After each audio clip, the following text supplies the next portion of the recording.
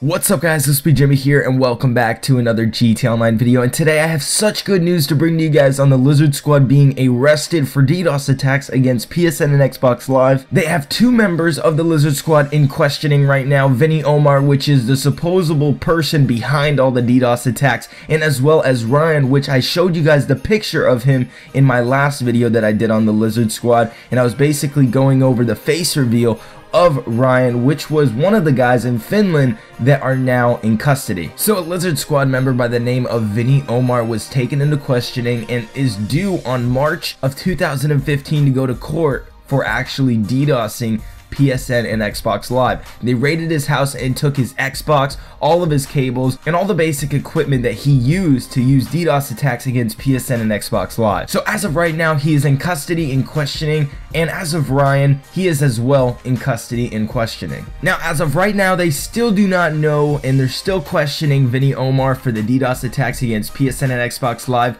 but let me know what you guys think is going to happen to the Lizard Squad in general. Are they going to stop attacks against these game servers, since it seems like a lot of their players are getting caught and arrested, and it seems like it's going to come to the end for them? So do you guys think that they're going to stop these DDoS attacks? I want you guys to let me know your feedback down in the comments. In my personal opinion, I think they're going to stop. I think they're going to have to slow down for a bit, try to up their security, and then get back to what they were doing. Now, me personally, I'm happy that one of the Lizard Squad members, or two for that matter, are arrested, because if they keep on doing these DDoS attacks, they're never going to learn their lesson if they don't get punished. So anyways, guys, let me know your thoughts in the comments. But with that being said, this has been LispyJimmy, and I hope you guys enjoyed today's video. Make sure you guys are on my channel for another video out today, as I'm going to be updating you guys with some more information that you guys are definitely going to want to hear later. But with that being said, this has been LispyJimmy, and I hope to see you guys in my next GTA Online video.